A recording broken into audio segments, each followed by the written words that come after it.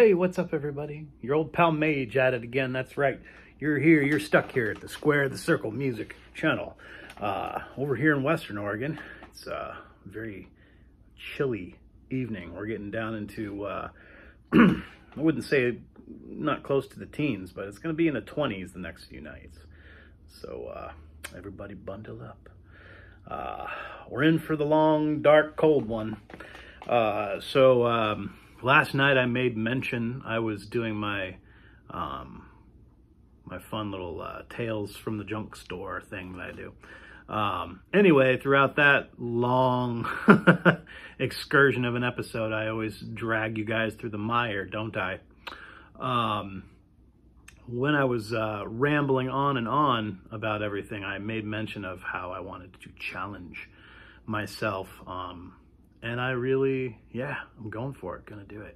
So I talk incessantly on my channel about that fantastic record label, Windham Hill, from the, late 70s through the late 80s into the early 90s. I mean, they still, in a sense, in some way, shape, or form, or faction, or whatever, were like releasing music through a secondary entity. I'm not sure. Somebody bought someone in the early 90s, and then they still were putting out music somehow, and then I don't know exactly what happened. So that's something for Google. For anyone who gives a shit, you can look up the history of Windham Hill Records, but basically the bulk of their catalog released from 1978 through 1991. And yeah, I just adore all of it. It's fantastic. I grew up on it. I'm from, Springfield, Oregon, neighboring city to Eugene, Oregon. The whole place is just one big, ridiculous, greasy, hippie fest, and especially in the 70s and 80s with the New Age movement, everyone adopted those sensibilities with their musical tastes as well. And jazz, influences married with, folk and hippie influences, and you get this kind of like great amalgam of just instrumental kick-ass nerd music. I love it. Like I said, I grew up on it. It was in the house when I was growing up, but my father listened to jazz and loved jazz, but my mom didn't. But my mom appreciated all things like folk, instrumental, new age, electronica, those types of real kind of cool experimental types of things. Mom really appreciated that shit, and Dad was more of like a jazz guy. But this, was a fantastic marriage of both those styles of music. Ironically, in a silly metaphor to use, I guess, my mother and father. Yeah, that's where I come from. So I just adore this record label. And I heard wind of a gentleman in the VC, Chris Prophy, had mentioned, I guess, that he wanted, because he's the type of dude that also likes to collect entire catalogs and stuff. I've read about his SST collection, or not read, but I mean, I've watched him go through like his punk records and other kind of really, really cool shit that he has, and how he likes to get the entire catalog. So I can do that with the Windham Hill, because I love that. And, I already have like dozens. And then I did my research. And it's not that overwhelming, but so basically here's the nitty gritty, guys. I'm going to try to do this. I'm going to try to do it. I'm going to try to piece all these together, piece together the entire catalog from finds in the wild. Which I know is not going to happen, but, if I dug for another 10 years, all throughout the Pacific Northwest, I could probably do it. Save maybe just, 2 or 3 titles in this catalog, which in my, from my calculations, according to my math, I read up on Windham Hill's website about their catalogs, their releases, everything, catalog number WH, and then they have a /C for some of the releases, like in the first 5 years of the existence of this label. But pretty much after that, everything was just the catalog letters WH from Windham Hill /1000, and then 01. So everything 1001 through 1107, I believe, is what we're looking at. And actually a smattering of those, come to find, were only ever released in CD format or on cassette. And so I'm going to trim it down, and I'm really only interested in collecting LPs. I mean, I collect cassettes and CDs as well, but for me, that's more of kind of like a novelty thing when it comes to cassettes, because I love, you know, everything, you know, from my generation, from my childhood. That's all we had was, you know, cassettes. And so that's just the medium that is fun and reminds me of my childhood. And I have a little boombox. I take, you know, cassettes down to the river. It's a really fun, easy, compact way to just, you know, some D batteries and just, you know, barbecue at the river with the kids and have great music to listen to all day long. So that's why I collect cassettes. That's a lot of fun for me. I collect CDs now. I mean, because again, that's part of my, you know, generation, was that digital compact, you know, quality, wherein we took it for granted. And I used to just fucking throw those things across the street, you know, like Frisbees, you know, mom's, you know, 99-cent CD collection of like classical hits and shit. Like I used to actually do that. Like what a terrible fucking shit kid I was.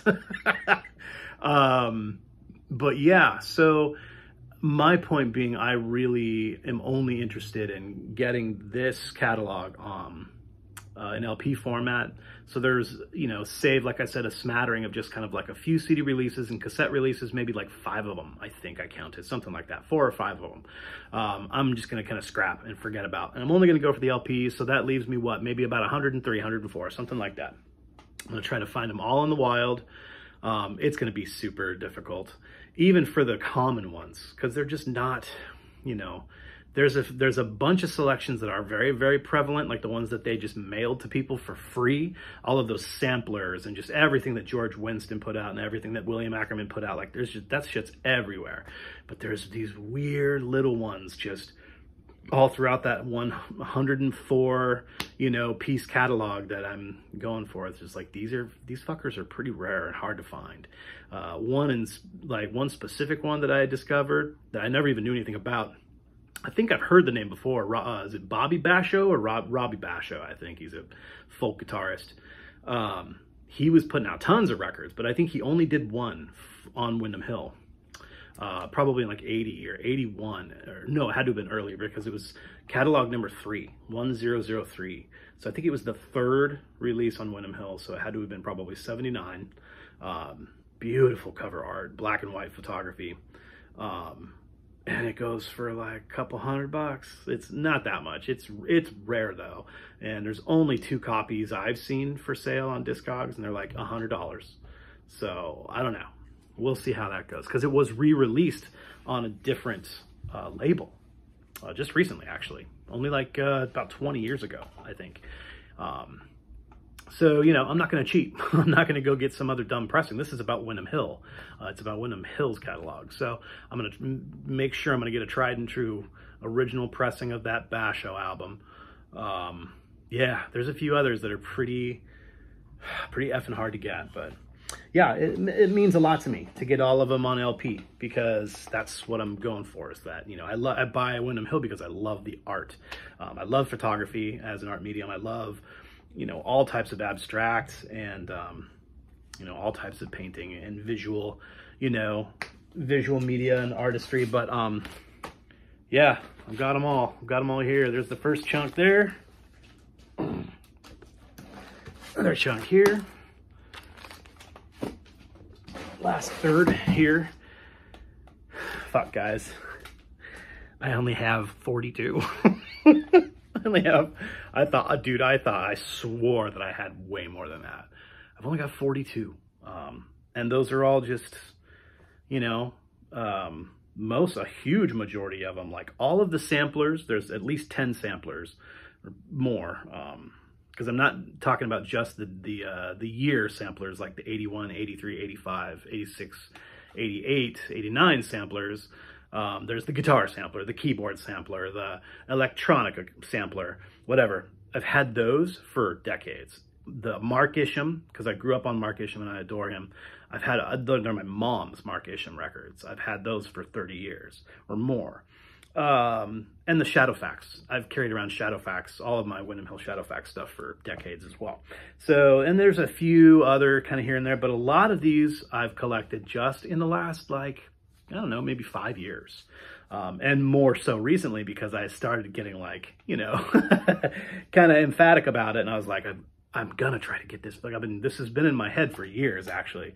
And now that I'm a member of the card carrying member of the vinyl community, we're gonna have some fun with this, and we're gonna challenge. I'm gonna challenge myself. I'm not gonna throw a challenge out there to anybody else, but if anyone else wants to jump on the bandwagon and try to get this Windham Hill catalog sealed before I can, we'll see.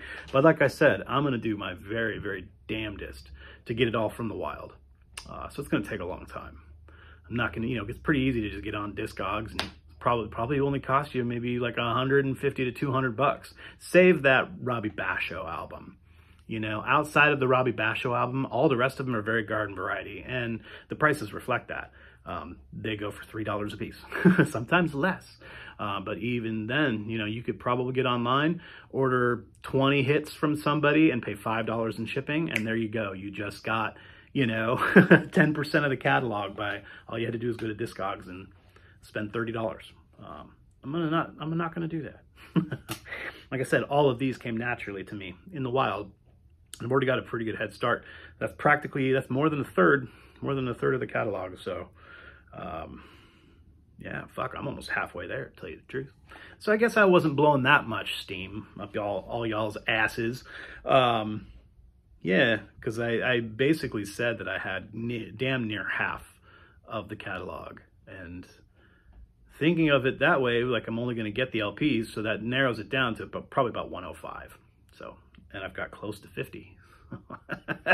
You see how I'm doing that, guys? My math, my shady fucking math.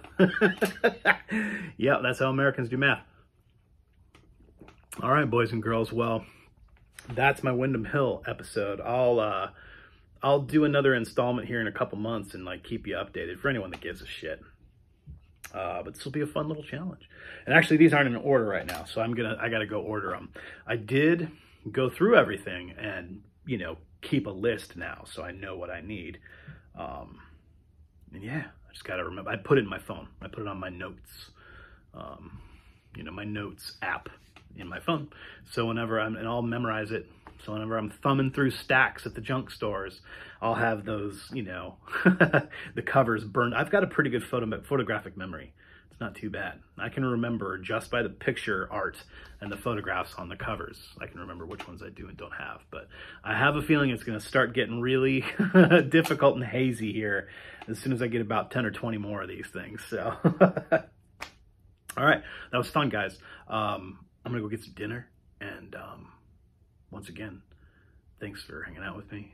Yours truly, Aaron Major from Springfield, Oregon, signing out.